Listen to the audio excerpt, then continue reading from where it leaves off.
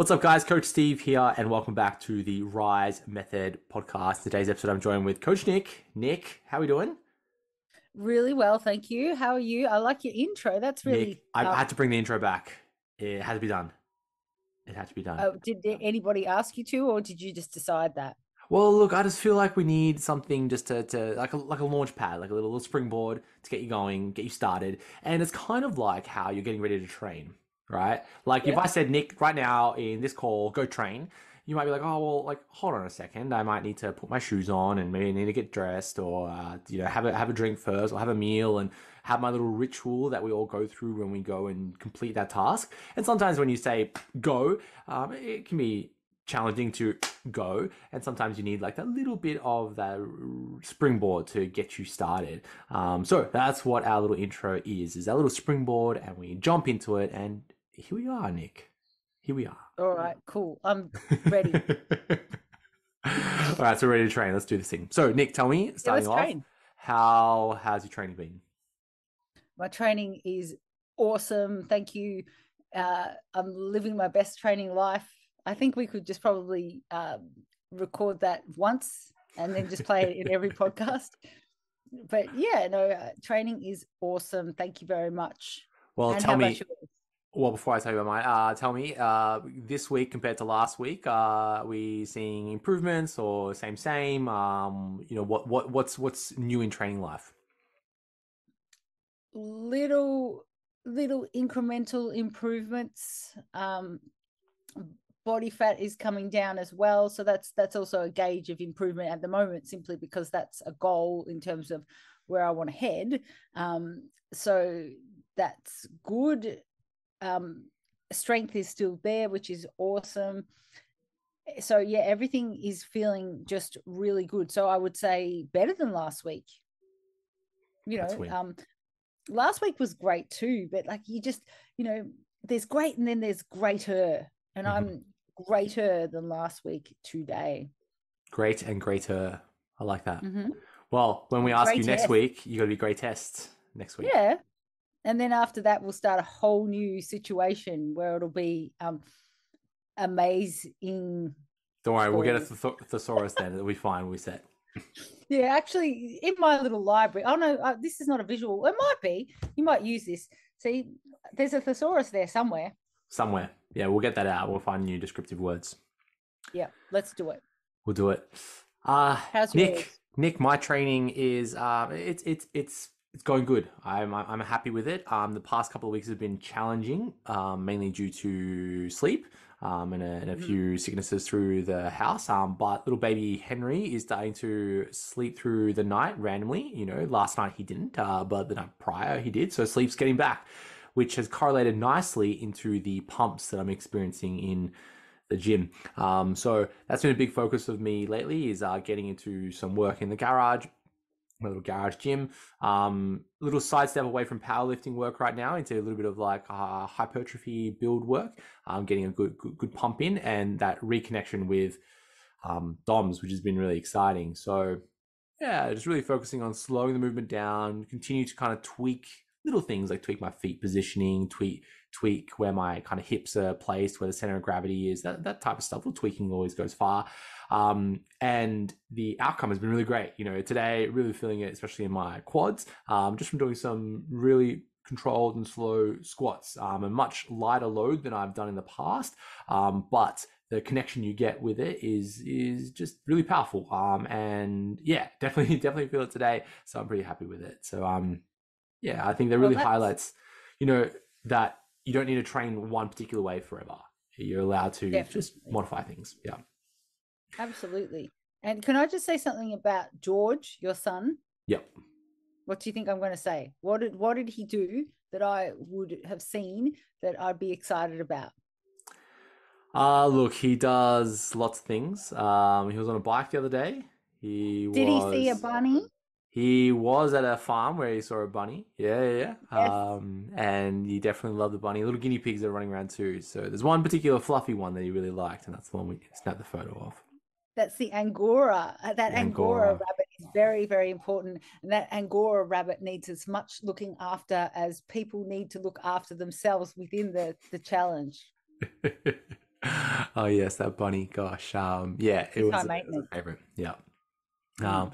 but I was out in Melbourne. Went to Mayuna Farm. If you've ever been there before Nick, it's been around for a while. Got a few decades Yeah. around. Yeah, and little baby George, love that one. He loves the rabbits because so does Laura. So Yeah, she would like a bunny. yeah. So Nick, we are Mm. on week 5 of the first ever Rise Method Challenge. So we're just at that Wow. halfway mark. And I want to touch on a few points made in the weekly check-in this week. So Mhm. firstly, quite a number of people are finding some challenges with adapting to change. And I think we all find those challenges when change gets thrown at us, and usually things that aren't completely in our control. So these individuals highlighting things like school holidays coming in, you change to the system, the kids are at home, or you're going away on break and camping or whatever you're doing, that can provide change. Also, changes in your family environment. Maybe your partner's away, or your partner's sick, or your kids are sick. Family responsibilities change. You look after your mum, your dad, whatever it is. That can be a change in our life. And another big one is work related changes. So, maybe deadlines are coming up, maybe we're changing jobs, changing careers, maybe changing positions within the company that we're working in. And all these changes are things that we kind of need to adapt to. And here's the deal, we enter the fitness journey with a plan, like a map, but then things get thrown at us and we need to make modifications. It's literally like when we go, let's say we go hiking or orienteering. Nick, do you like orienteering? Have you done that before? Get the compass out, go hiking? Uh, I do. I do like orienteering. I mean, I like hiking, Mm-hmm. but I probably would be likely to not follow the map. Yeah, right. So, I think we are following the map because we might not know the terrain completely, or not have the complete skills to just kind of off we go and walk and be Bear Grylls and look at the sun and let that direct us. So we've got our map, but then things might change, like the weather might roll in, and we might need to make that decision. And go, okay, we need to camp here rather than continue going. And those changes can be stressful and hard to make. But what we need to do is to firstly look at our environment and say, okay, this changes that's happening to us. Is it affecting our environment? Can we continue on our plan and make minor tweaks, or do we need to pull the plan completely to the side? So that's firstly, we're looking at our environment. Next, it's worth considering what resources we have available to us. So if we're going on like a holiday, family holidays, school holidays, going camping, all right, what resources are available to us? Hey, you're going glamping and there's a kitchen there. Awesome, great. So now we're cooking meals, or maybe there's a fridge you have access to. All right, now we're meal prepping in some variety. Oh, there's a gym at this campsite. How awesome is that? We can now train at this campsite. Or maybe you are switching your training in a gym to going for longer walks, or maybe going swimming because there's the beach there or something. So we're looking at what resources we have available to us. And then finally, we are just readdressing our plan, going, okay, for this short period of time, is it worth me focusing on this plan, or should I put it to the side? If I'm going on literal holiday, like some members in our community have recently been on cruises. So if I'm going on a cruise and I'm going on that cruise for 5 nights, it's this massive holiday I've been planning forever. I can either try to stick to my diet and my training program and maybe not completely enjoy the cruise experience, or I just put my strategy to the side for a moment, enjoy that time on holiday on break, and then when I come back, I reconnect with my program and go and be consistent on that. So a few strategies to manage change. Nick, do you have anything you would say about someone who might come to you and say, oh, I've got this thing coming up, I might need to change XYZ, what could I do?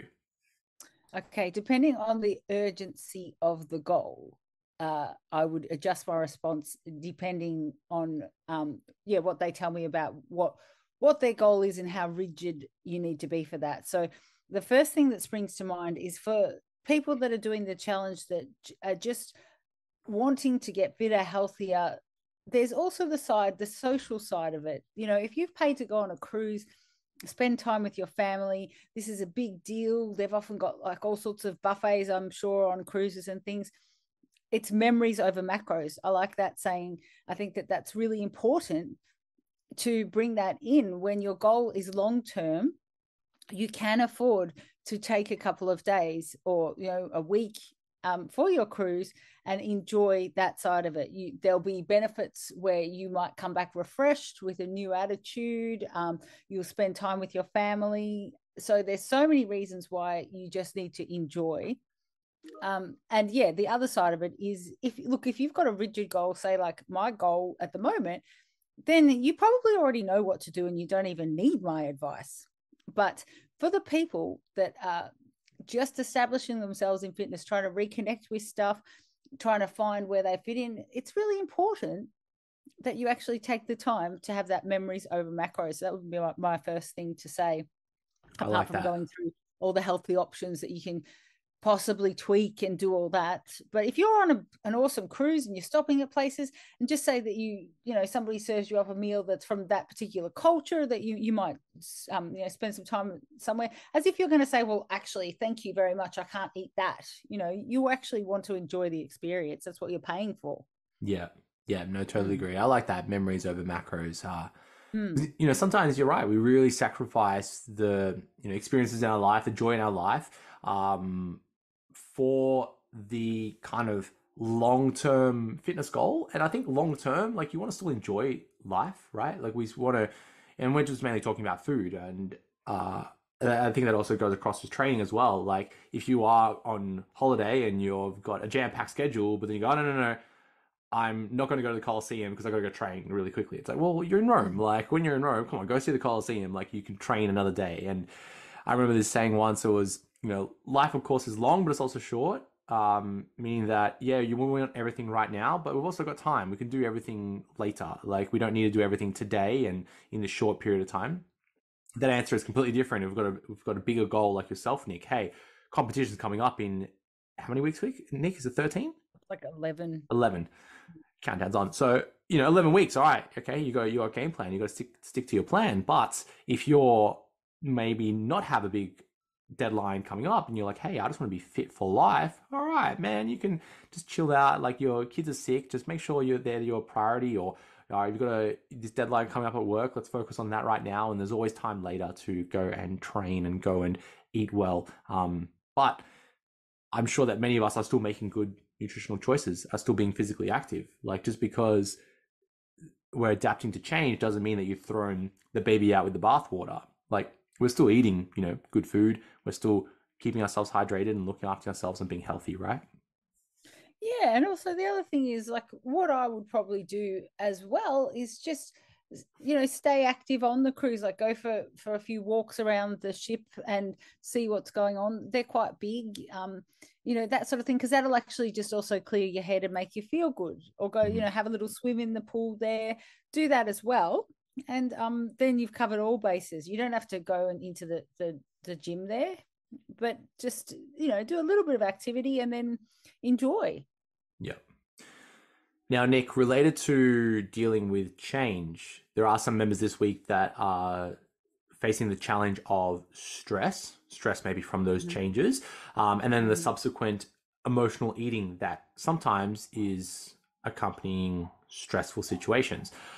So, we all have our kryptonite foods where when we're stressed, when we're tired, when we're fatigued, we start reaching for those foods. And some common ones are things like chocolate and chips and candies. For me, it's hummus, it's yogurt, it's maybe carby foods like sandwiches, breads, pastas, rices. So we all have those certain foods that we know that, deep down we know what are our stress eating foods. And it's a tricky one to manage. Like, what are we going to do when we're stressed and we start reaching for those foods to help manage our emotions? And this is probably well above our pay grades and what we work with as fitness professionals. However, I'm sure we can offer some tips on what we can do if we are kind of reaching for that chocolate bar when we are stressed out. So, Nick, my first tip is to think about adding a pause. So before we make the decision to go and eat a certain food, and if we know that that food isn't great for us, and we know it's our stress eating food like chocolate, is to add a pause and go, okay, like, do I really want this right now? And I hope that you've listened to previous episodes of the Rise Method podcast where we talk about things like making those foods harder to reach. So if you have a bowl of chocolate on your kitchen table and you walk past it every day, of course you're going to want to have that bit of chocolate when you're stressed out. But if that chocolate is maybe in the cupboard or in the other room or a little bit harder to get to, okay, you've added a bit of friction there. But before you go and complete that task, add that pause. Like take that moment and think, okay, is this something I really want right now? Am I actually hungry or am I stressed out? So think about that moment, add that pause, and that could be literally stop and pause. It could be to maybe just go outside for a moment, come back before we make that decision. At the pause, you might see a different response than wanting to stress eat. Yeah, definitely. And also sometimes if you're the type of person that doesn't eat because you don't eat during the day or something like that, you find yourself so hungry by the end of the day that you don't even know if it's stress or it's just your response, your body's response to just wanting to get some calories in, and it's not going to go for a lean piece of chicken. It's going to go for the most calorie dense thing that you can find, just to make you feel like you can do the rest of your day. So just remember that as well. So it's always about just keeping in mind how to best look after yourself, even when you are stressed. Try and plan it a little bit more, because otherwise your ability to think clearly is gone when you're stressed. Yep. And I don't know if there's anyone out there who doesn't eat when they're stressed. That's me. I don't eat because I can't. I suppose I'm lucky because my eyes shut down, but I don't know if that's good. But I just have the opposite problem. So then I have to think of ways to fuel myself. So if I've got a really bad thing going on, I'll have to have like a soup or something, like an invalid. Interesting. Yeah, I was going to say the other strategy to overcome like stress eating, like if you are one to eat when you're stressed or anxious or worried, or if you've got things on your mind and you eat, is to really think about that idea of mindful eating. When you are consuming that food, really think about enjoying that food. And I've asked this question to people who've come to me and said, I ate a whole tub of ice cream. And, we can go into why you might have sat there and ate the whole tub of ice cream. Yeah, okay, it's because you're sitting on the couch watching Netflix, or it's because you're really stressed, whatever it was. But the question always should be, did you enjoy it? Were you paying attention while you were eating that food? And unfortunately, half the time, most folks don't even remember eating it all. And we probably all had that experience where we might open up a bag of, chips or a block of chocolate or whatever it is that we open up, and before you know it, you just inhale it all and you're like, oh geez, I don't even remember having the entire bag. And that is kind of like that disconnect from the food that we're eating to our emotional state. So if you are reaching for a certain food, whatever it is, take a moment and think, am I enjoying this? And it's okay to enjoy it. Hey, you eat the whole tub of ice cream. Hey, did you feel good eating it? Yeah. Okay, great. Congratulations. You ate a whole tub of ice cream. You felt good eating it. Now we've got to face those consequences. But what might not be helpful is if you ate the whole tub of ice cream and you didn't even know that you ate the whole tub. Maybe because you were distracted, maybe because you're thinking about, oh geez, I've got this deadline tomorrow, and you're just munching away, or you're just really stressed and anxious because mortgage rates are rising, inflation, cost of living, and you're just sitting there munching away on all the food. Before you know it, you've eaten the whole cake. So I think stress and emotional eating is something that we all kind of go through, and some of us emotionally eat and consume food, and others, like you experienced, Nick, emotionally eat by not eating and not going through those processes. And that's just as bad. That's just as bad. Like, not that it's bad, but it's actually, it's just as destructive to do that as it is to excessively overeat. Yeah. No, totally agree. Because I think the follow-on effects is you might go, oh, well, yeah, I just was so stressed or busy or whatever, I just didn't even eat lunch. But then what happens is maybe dinner, you overconsume because you're so hungry, and then maybe you start snacking through the evening and you're craving foods in the middle of the night just because you just want to get more calories in, and then you make those choices where you want to have the whole block of chocolate, not realizing you just had 800 calories worth of chocolate rather than an actual meal. And then it faces other problems. So yeah, like stress can really affect us when we're trying to do this fitness thing.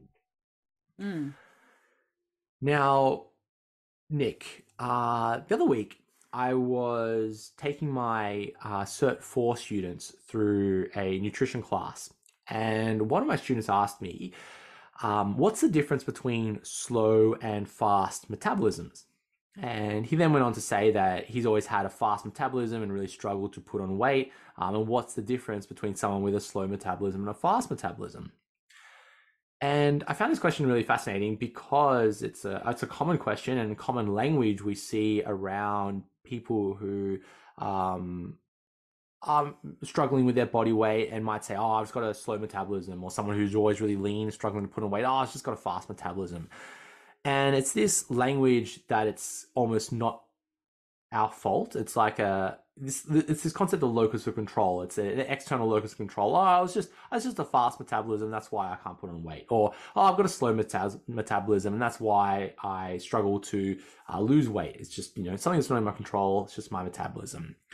And I want to speak a little bit about this because I think there are some things that we can control about our metabolism, and there's some things that are more genetic based. Okay. So I think we need to start. What is the metabolism? Metabolism, of course, is how our body uses energy. So it's how we consume energy and then expend that energy. And that's the umbrella of the metabolism. Okay. So what we're primarily referring to is, how we absorb the calories that we consume, the energy that we consume, and then how we then use that energy for functions. Okay. Now, some of us have bigger metabolisms because there are more of us. So, like myself, I'm about 100 kilos, a bit of muscle on me. So I use more energy just to move around, just to get out of bed, just to stay alive, for my bones to be there and my muscles to be there. I require more energy. So my metabolism is greater. I think when we start looking at things like fast and slow metabolisms, there might not be the correct descriptive words. It's kind of like the size of the metabolism. So in contrast, maybe Nick, you're a little bit smaller than I am, so you might have a smaller metabolism than I do, requiring less energy, just slightly, because there's probably a little bit less of you than there is of me. And that's okay, because that's just the differences in humans. So when we look at it in isolation, Coach Nick versus Coach Steve, our metabolisms will be different, just because we're different humans. And I think that is one fallacy of describing someone as fast and slow, is because you may have a greater metabolism than somebody else because there is more of you, or you have you're taller or you're heavier than someone else. So you always, to describe someone as fast and slow, you are basing it off another individual. So it's not an objective measure. It is like subjective. You need someone else to base that, right? It's like saying, oh, you're taller than who? There's probably someone taller than you, and you're probably shorter than someone else. So it's hard to describe someone like that first off. So that's the metabolism in a nutshell. It's how we utilize energy, right? Now, when we think about someone who might have this quote fast metabolism quote slow metabolism, often it is describing other things. So the first thing I would say is that some of us, like you suggested, Nick, just before, our response to emotional states can change our behaviors. So if I was someone to stress eat and you were someone to stress not eat, if we are both stressed, then I am consuming more calories, and then Nick, you're consuming fewer calories, if we just ignore what we were saying before about the follow-on effects of that. So then what might happen is chronically over time, I am chronically consuming more calories because we're interacting with stress. You're chronically under-consuming calories because you're interacting with stress. So then when we go and compare ourselves, oh, who's got the fast, who's got the slow metabolism? I would say I've got the slow metabolism because I'm consuming more calories, I'm struggling to lose weight. You might say I've got the fast metabolism because I'm struggling to gain weight because you're just not eating food when you're stressed. So that is one example of our emotional response dictating our behavior with food, which then dictates, oh, it must be fast and slow metabolism and it's not in my control. Oh, well, okay, it's our response and it's our maybe psychological response, but we still have some control over that, or control of eating that food. So that's one example of the difference between fast and slow. The crack up bit about that, though, is that ultimately you are in a better position than me, because if I've dropped my calories to barely nothing and I'm stress not eating and stress walking, which is like what I can also tend to do, then I'm going to find it really hard to drop calories even more to lose weight if there's nothing happening with my weight. Whereas with you, because you're nice and fueled up, you just drop a little bit and you're gone. You know what I mean? So ultimately, then you could say that you have the faster metabolism, because suddenly if we're doing a weight loss from based on that, you'll have the results, and I'll be like, oh my God, what? And have 10 cups of coffee and stress about it and not eat. Yeah, I would agree, and also challenge a little bit. I'm talking more chronic long term, right? Like if we had two people, one was a stress eater and one was a stress not eater, and we put them in two little houses next door to each other, and we left them for 10 years, and we applied a bit of stress onto those humans, and we had no intervention, so no training plan, no nutrition plan to say, hey, do life. I'm sure the folks who stress eat are more likely to be heavier and have that quote slower metabolism, struggle to lose weight, versus someone who is the stress not eater, and they would be thinner, leaner, maybe struggling to put on weight, just in complete isolation. When we add an intervention like a training plan, a meal plan, that can change things. And then, like you said, Nick, if we then wanted to make changes to our goal, like changing our body composition, I might find it easier because there's more of me. Whereas you may be lean and as it is, and if you wanted to lose more weight, might really struggle with that because you are leaner. Now, that's one example. The next example quickly is that we all have a different response to fed states. So when we do consume a meal, or we have particularly a large meal, we all have a certain response to it. Some of us want to, sit down and digest our food, and some of us want to get up and party. And you may know people like this, where you have a dinner and maybe a family event, and there's always the same folks who want to just kind of sit down and maybe have the cup of coffee or play some board games and just have a relaxed fed state time. Whereas others, when they've eaten some food and have some energy in them, they want to go and party. They want to clean up everything and rearrange the furniture and go and dance and do all the things, right? And that response to a fed state often correlates to those who have, quote, faster metabolisms are ones who want to party, and those who, quote, have slower metabolisms want to kind of relax and sit down. Again, in isolation, we've all kind of had that experience. Yeah, sometimes I overeat and I want to go dance, and the other times I overeat and I just want to sit down. Yeah, okay, it's not one or the other. It's on a bit of a spectrum. But those of us who are more inclined to want to just kind of relax when we are in a fed state tend to have, quote, these slower metabolisms, whereas those of us who want to get up and party tend to have, quote, the faster metabolism. Yeah? Have a guess which one I am. You're the party animal, right? Well, yeah, like, do I ever stay still, really? Like, yeah. I'm a fidgeter. I fidget. I gesticulate. I just cannot stay still. Yeah. I'm a bit of a mix. So when I'm in a fed state, I like to just chill out, and then other times I need to get up and do things. So a bit of a blend. Yeah. You're a blended. You're blended. like one of your wines. I'm a yeah.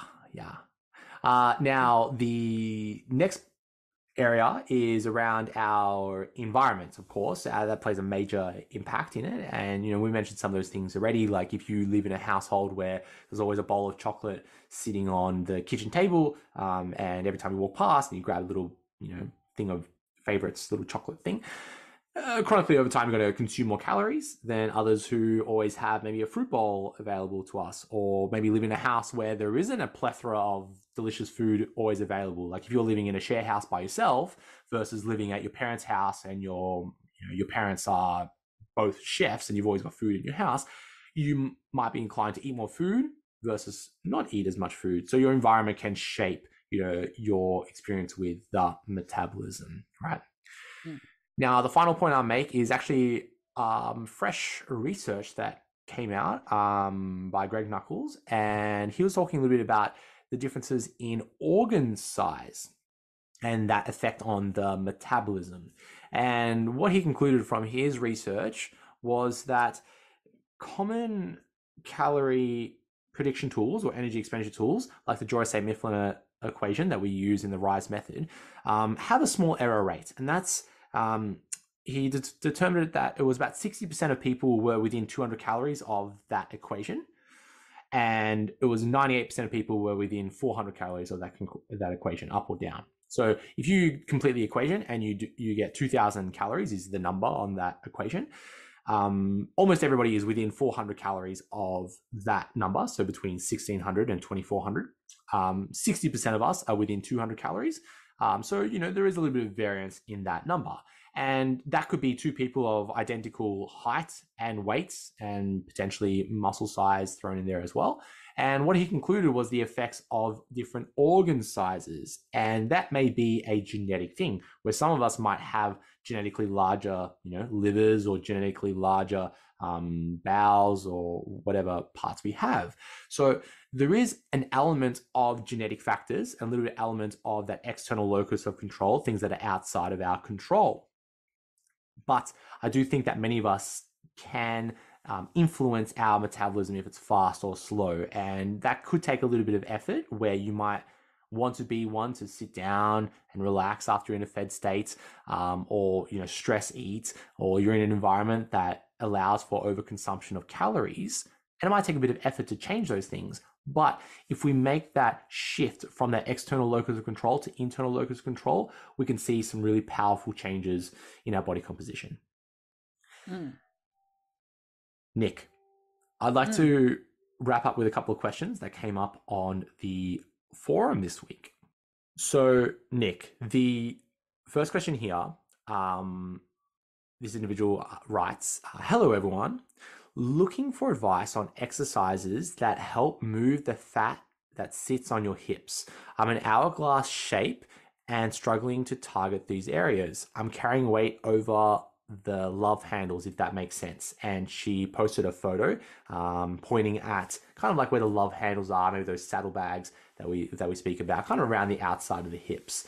So, Nick, what would you say to somebody who is looking to spot reduce? I want to target a certain area, particularly around my hips. Yes. Now, firstly, I'll just say from a biological viewpoint, that's actually an ideal sort of situation for a woman. Like we're supposed to have fat on our bums and hips and things, that kind of a shape is actually a great shape. It's more when we start to get into that apple shape where we've got a lot of fat around our abdominal region that you start to sort of worry a bit about for health reasons. But for aesthetic reasons, I know what you're meaning. Unfortunately, look, if I had the cure for this, then I'd be rich, but you can't actually choose where the fat comes from. So it's just play the long game. So if you're wanting to get lean, you might actually find that your upper body as a woman often gets lean fairly quickly, and then you have to dig a lot deeper to see those changes in the lower body, and you might decide that it's not worth it, that you have to just get super strong, love your shape for the way it is. I know that nobody wants to hear that, but you have to dig pretty deep to get rid of every last ounce of fat off yourself, to be honest. So but the answer is just keep playing the long game, and it will eventually come away because it has no choice. But at what consequence? So you want to, your body's a bit like a bank account. You're going to spend a little bit there, you're going to withdraw a little bit there. So you have to kind of keep an eye on what's going on and decide what your limit is. Yeah, I agree. The long game is the important part, because there are biological and genetic factors involved. Men will hold their body weight normally around their midsection. So that's where you get that really stereotypical overweight middle-aged man with the kind of the dad body, a bit of a beer belly going, little legs, little arms type thing. And they're mostly holding their body fat around their midsection. Whereas in contrast, females tend to hold their body fat around their hips and thighs, where, like you experience, Nick, you lean out in your upper body quite quickly, whereas holding the weight around your hips and thighs take a little bit longer. So for this individual and any other women listening out there, if you are experiencing body fat around your hips and thighs, firstly, it's perfectly normal. That's something that it might be just completely biological, where you want to hold body fat around your hips and thighs, and that might be the last place to go. Now, a little bit genetic, where you might find a bit of a blend, where, like myself, I hold a bit of body fat around my hips and thighs. And that's okay, right? So even though I'm a guy and I'm probably hold a bit more body fat around my midsection, I do hold a little bit of body fat around my hips and thighs, and that could be totally normal. And you might be listening to this and you're a female and you say, oh, well, Steve, I've got really lean legs, but I hold all my body fat around my midsection. Okay, a bit of genetic factor in there as well. But on average, biologically, males and females will hold body fat in different areas of their body. Now, when we do go through a weight loss process and we start to lose weight, again, we slowly lose weight a little bit of everywhere. We can't target a specific area. Maybe I have seen some literature that suggests that, okay, if we were doing lots of exercise of a particular muscle group, let's say our legs, we might find a little bit more body fat loss in the legs compared to the rest of the body, but it's not significant enough that we actually see it. We measure it with really accurate tools. We can't actually visibly see it. It doesn't make a noticeable difference. However, I think there are some things we can do, Nick, if we do want to focus on a particular area. And we've spoken about this in the past in previous episodes of the podcast, and we talk about spot enhancement rather than spot reduction. So you might find if you want to improve, let's talk about a different area, maybe your arm. That's a common area as well, like that, what's it called? The tuck shop arms? Is that what people call them? Yeah. You might be holding a bit of body fat around your arms and you might go, well, I want to lose body fat around my arms specifically. Okay, cool. We probably need to follow the same diet and strategy if you wanted to lose fat everywhere, but we're following that. But what you can do is focus on building muscle in that area. So if you are looking at your arms, you're like, oh, geez, they're just so loose and I'm not happy with them and I want to lose body fat in my arms. You may benefit from training your arms, building some muscle in your arms, and you'll see an improvement in the shape of your arms, even if the body fat doesn't change. So you enhance that spot rather than try to reduce that spot. So if you are sitting there looking at maybe your love handles or your saddlebags or your hips and being like, oh, I just got this body fat on my hips, you may benefit from strengthening your hips, strengthening your glutes, and strengthening the muscles around that area. So it changes your physique and makes everything look better, even if you don't change anything about your body fat at all. So think about that mindset shift. Instead of spot reduction, spot enhance. I'm trying to enhance that area by building muscle and changing the shape and the tone of the resting muscles in that area. Yeah, I do agree with that. I think any changes that I've made, my body fat stays relatively the same in general. I'm fairly lean as an individual, but since I've grown my shoulders and glutes, I look like a completely different human, like a different human. And we see that in physique sports, like women in bikini divisions who are mainly judged off their hips and thighs, right? They would be training their shoulders and their lats to create that hourglass shape. Because if you have bigger lats and bigger shoulders, then everything tapers in. It looks more of a taper, so you get more of that hourglass figure and shape. So we're looking at the whole body to change the appearance of one particular area, and you may benefit in a mindset shift of going, okay, I'm going to try to lose body fat in this area by training my whole body. And then it kind of shifts it into all of it and go, well, okay, I'm just training my whole body. I'm not focusing on one particular area or trying to focus on my flaws or where I think my flaws are. I'm now focusing on just building me. And once we kind of change that mindset of, oh, I'm looking at the negative parts to saying, hey, I'm building everything up. Hey, that's just a massive win, I reckon. Yeah, your focus changes and that's next level. So let's encourage everyone to go there for sure. Absolutely. Nick, final question here. Slightly a long one, but stick with it. So the question is, exercises that focus on core strength, ? It sounds silly, but I have a really strong stomach from belly button upwards, but below my belly button, I feel very weak since having kids. I'm struggling to lock it in when lifting weights, especially lower body deadlifts, lunges, etc. I feel like it balloons out and I am lifting with my upper back strength. Any advice or exercises or mind-body connections I should focus on would be appreciated. So Nick, without jumping in onto the semantic parts of how is your belly strong from belly button up or lower body deadlifts as opposed to upper body deadlifts, we're not diving into those language points. If someone wanted to improve their core strength, what advice would you give to them? Okay, can I just say one thing?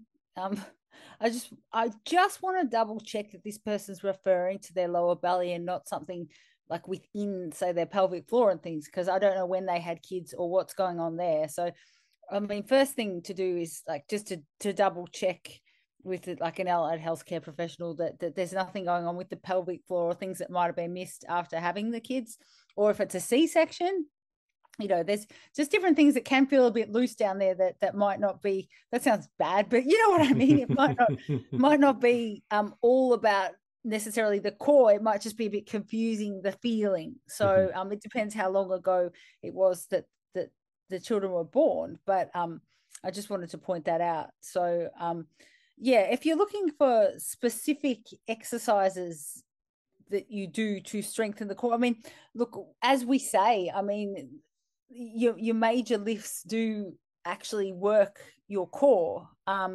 That's how you kind of stay upright, and that's how you can perform the movement. So I mean, if I'm going to be really full on, I'll just say do it with a lighter weight but the same kind of movement, and just really possibly get your technique assessed and make sure that you're not rounding the upper back. But see, rounding the upper back also comes from maybe not active, not kind of being aware of, say, your lats and pulling them in towards your shoulder blades, things like that when you're deadlifting. So there might be just some cues, and it might also be just that you need to regress the weights a little bit just to learn those cues, and even pushing the floor away rather than thinking about pulling it up. But then yeah, if you just want some really good movements that are good for your core, I mean, well, anything that sort of challenges your stability type thing, although we do talk about that functional training and say, well, what's that? Every single exercise in the gym really does that. But do you want me to give like an example of some exercises that you could do? Well, let's say someone came to you and said, like, I don't feel my quote lower abs, or I don't feel the from my belly button down. What maybe cues could you give that person, maybe to get them that sensation back in that area, and assuming that it's not like a pregnancy related thing where it's Oh, C-section and you just okay. can't feel because the changes in that. Well, yeah, Well, what could they do? what I love is the good old vacuum. I love that, just to really connect with the lower abs, because yeah, that is an unforgiving exercise. So you could look up how to vacuum. I don't know if do we have a video of vacuums at all? No, No, no but video. mm, But what is it? I How do you think describe that's, it? well, what's the best way to describe it? You you you breathe. Okay, you push all the air out, and then you push against your, I'm trying to do it right now, your push against your tummy with your hands, and then pull your tummy back as far as you can, away from your hands. The only way you can really do it is to vacuum it back. I don't know if that's the best way to describe it, but you just concentrate on pulling that lower tummy away from your hands. Yeah, or just I always think of it as just suck everything in as hard as you can. Yeah, uh, true. and it's So a pretend that you're buttoning up your tightest pair of jeans. yeah, and That's just a suck vacuum. it. And of course, like, we can just suck in, or like there's that kind of like sucking in from under the ribs. A tricky Mm. one to teach, and I think it got really popular in like kind of the golden age of bodybuilding, or you see like Arnold and the like holding the vacuum pose. The best way I've taught it is if you are leaning over slightly. So if you have like maybe a bench or a table and you just kind of put your elbows down on the table and you just really try to suck in there, or even just like hands on the knees and just try to like suck in, you might get that feeling is what we're trying to experience. It's a good one. Yeah. So I like that one for that feeling. Mm-hmm. But then you see, if you don't have that feeling, that's going to be that's more of an advanced one to start off with. So I mean, another one that is quite good is that cat cow stretch that's in yoga, and possibly even Pilates, it might come into play, because when you stick it right out like a cow and then you suck it back in like a cat, you really have to engage with what's going on down there to get those two movements. So that's another one that I would probably use to encourage someone to understand what bits of their body are working, and work with that lower ab. Because I'm thinking lower abs, because if I said to you, like, the standard thing would be people to go, oh, do some crunches or do this and that. But the problem is you're only going to use the muscles that you already feel like you can use, which is why that your upper abs are stronger. You've probably been doing crunches and you're like, I can't feel the lower ones. So you're not engaging with that. But then also, yeah, it's a tough one to say without actually assessing the person individually. That's all. But there's a myriad of things that you can kind of do, but it really depends on what you're referring to. Another one that I like is I quite like your dead bug. That's quite a good one to anything where you're lowering the legs and raising them up again. That requires quite a bit of lower body, lower ab strength. So that's another one to sort of incorporate in, I would say. Yeah, no, I like that. I think just like bringing it back a little bit, like I like what you said about like pelvic floor, where when we look at the abdominals in isolation, mainly referring to things like the rectus abdominis, the six-pack muscle, and then our other abdominals like our obliques, internal, external, and then the transverse abdominis. They're really our abdominal muscles. They're very broad muscles, and they're not really described as like, upper and lower portions. They get like the same nerve innervation, meaning that when you contract your abs, the whole abs contract. It's like a bicep, you don't have an upper and lower bicep. It's just the bicep. So I think the problem is the feelings and sensation of it. And I assure you that if you are going through spinal flexion or lumbar flexion, meaning that you're bending the spine or your ribs are getting closer to your hips, your abs are like working because they need to get that movement. The problem when I see folks trying to train their quote abs is that they're using lots of like hip flexor, like their spine is almost in extension. They're laying on their back, their spine is in extension. They're trying to do leg raises and all it's moving is their hip joint, which is great to strengthen the hip flexors, but the abdominals aren't like changing shape at all. Like the spine isn't going through flexion at all. So what I would recommend if you want to feel the lower abs again is to really isolate the movement. And I think the easiest way to do that is maybe like lay on your back, bend your knees like you're about to do a hip raise. When you're laying on your back, start by trying to, quote, activate the pelvic floor. And the easiest way to describe that is the muscles that you use to stop peeing. So when you go to the toilet and you need to stop peeing, that's kind of the easiest way to describe the pelvic floor. So you're laying on your back, your knees are bent, really safe position. Squeeze the pelvic floor like you're trying to stop the pee from coming out. Then think about where your lower back is and then try to press your lower back as hard as you can into the floor. And when you do that, you're trying to press your lower back as hard as you can to the floor. Your spine goes through a bit of flexion. And you might find holding the pelvic floor and pressing the lower back into the ground, you go through a bit of spinal flexion and you feel the abs light up. And that's just a really simple way to start the movement. And then of course you can progress, like you said, Nick, maybe like that dead bug position to hold that shape. And then you can progress into other ways to train your core. But if you start there, you get the feeling back and you go, oh yeah, I feel my abs again. They're there, they're doing their thing. Then that transfers really nicely over to other abdominal training exercises like crunches and such. And then other training exercises like your deadlifts and your lunges, like this individual is having some challenges with. And I think that'll translate nicely to the deadlift movement as well, like everything that you've just described. So it brings it back to what she was actually wanting to do. Yep. So yeah, that's a good way to transition into that. Yeah. And I think it's very normal to feel is. weird after giving birth, just saying. Oh, with my experience, absolutely, Nick. You're still getting back to normal and you didn't even do it. I wasn't even pregnant. I wasn't even, yeah.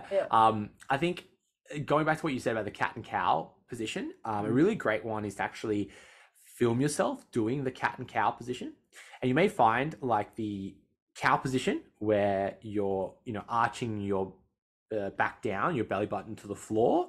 And then when you move into the cat position where you round your back, when you round your back, you might find that your lower back it's straight. You know, your upper back curves nicely, but your lower back is straight. And you haven't actually moved into like lumbar flexion, your lower back flexing, meaning your abs haven't really gone through a proper abdominal contraction. And you might find just watching your video back and reflecting on it, going, geez, I'm not even flexing my spine. I'm not even taking my abs through a full range of motion.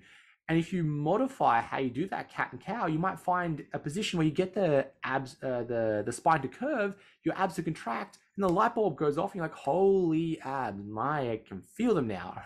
So give that a try. Film yourself doing the cat and cow and try to look for that lumbar spine to curve or a neutral curve in the spine. And I guarantee you'll have an absolutely great time.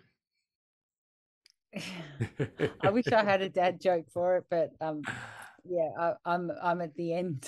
You're at the end. Brain. You might be able to think about another ab joke, Nick. Yeah, I will. Absolutely. You've dazzled me with your brilliance. Now, Nick, I just want to wrap up today by highlighting our all-stars for last week. So we have Tina Schumacher or Tina Oakes online, and Tina's been really kicking goals. She's been doing lots of our weekly check-ins. So if you haven't already, go complete some of our weekly check-ins, and then really active on our Facebook group, posting lots of training videos, and overall just kicking goals. Congratulations, Tina. You are our all-star for the week. Well done, Tina. Next, we have Angela Adams, who's been really active in our community on our social hub, being really supportive to each other and posting lots of motivational quotes. So Angela, kicking goals as well. Congratulations to her, another one of our all-stars for the week. Next, we have Lee Atkinson. Lee's been really active on our social hub in the members area and also completing lots of our weekly check-ins.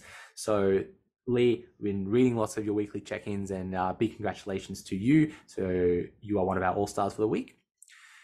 Next, we have Karen Duncan. Karen's been kicking lots of goals on our Facebook social hub, also on Instagram. So she's telling her story across a few different platforms. So congratulations to Karen. And finally, we have Susan Elamore. Hopefully I pronounced that right. I believe she listens to the podcast. So hello, Susan.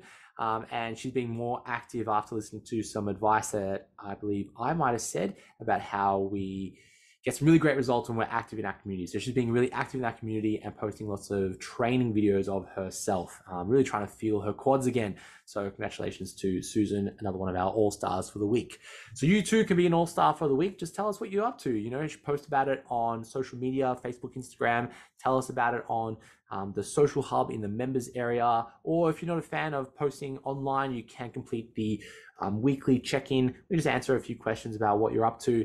I get to read them. You might get an email from me, and you might be an all-star of the week and take home a $200 booster pack, which is really awesome. That's so cool. I want an email from Coach Steve. So Nick, we have a bunch of goodies on their way, and you might get one of the goodies. So just keep your eyes peeled. Might get a delivery soon. Excellent. Nick, let's wrap it up there for episode number 8 of the Rise Method podcast. If you enjoyed this episode, let us know, and we'll catch you next week for episode number 9.